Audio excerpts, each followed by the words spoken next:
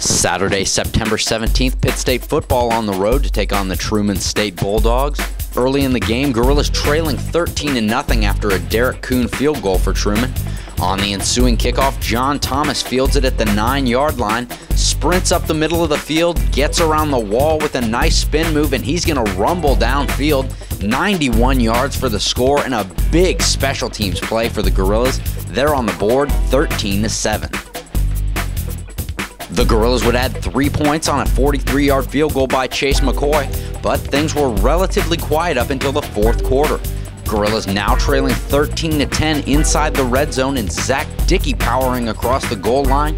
He's got his first score of the night, and Gorillas lead it 17-13. A few minutes later, Gorillas pin deep in their own territory, and Jake Craig back to punt. Truman gets a hand on it, and after the ball pops around near the goal line, Richie Schumacher recovers it for a touchdown.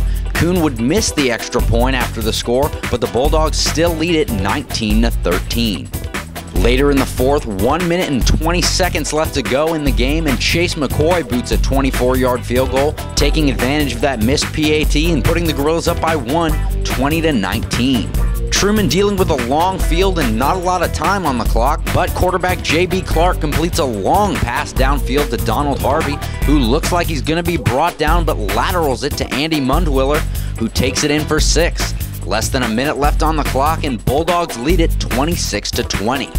Gorillas do get the ball back, and they're in need of a big drive out of senior quarterback Zach Dickey.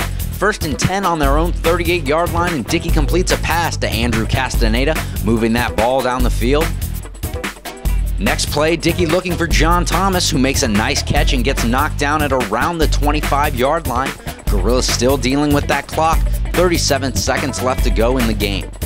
After a nice rush by Dickey, Gorillas set up at about the 15-yard line, gets it to John Thomas once again, 1st and goal with around 20 ticks left to go on the clock.